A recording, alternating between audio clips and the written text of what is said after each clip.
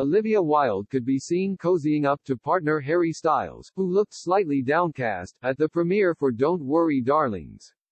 Olivia Wilde, 38, and co-star Harry Styles, 28, have appeared side by side at the New York premiere of Don't Worry Darling. The film, which is Olivia's directorial debut, premiered at the AMC Lincoln Square Theater on Monday night. Harry, who looked less upbeat than usual in photos with his girlfriend,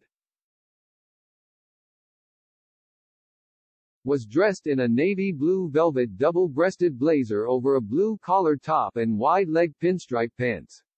Meanwhile, Olivia showed off her toned back in a long-sleeved YSL gown, and accessorized with silver bracelets. The couple were pictured sharing an intimate chat at the premiere before taking more photos with the rest of the cast. The award-winning filmmaker shares a 10-year age gap with the actor, but the two have been dating since they worked together on the set of the film in Palm Springs. Harry and Olivia started their relationship at the end of 2020 after Harry replaced Shia LaBeouf in the role of Jack Chambers.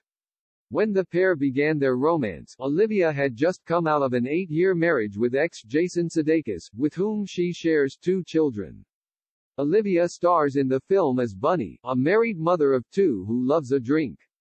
Meanwhile, Harry portrays Jack, an ambitious workaholic alongside Florence Pugh, who plays wife Alice Chambers. The film is a psychological thriller revolving around a married couple in the 50s whose relationship begins to suffer after Alice discovers cracks in her husband's work life. It comes after footage emerged of Harry refusing to stand next to his other half during a red carpet event earlier this month. In the Twitter video, the singer is seen politely declining a request to stand next to Olivia on the red carpet.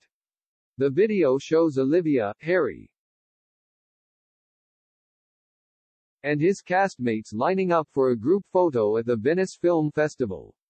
Harry is seen taking his position between co-stars Gemma Chan and Sydney Chandler before a staff member gestures for him to move to stand next to Olivia.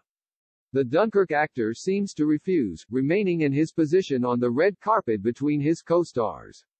A report from Page Six in July claimed that Florence was upset that Olivia was getting intimate with Harry so soon after her split with Jason.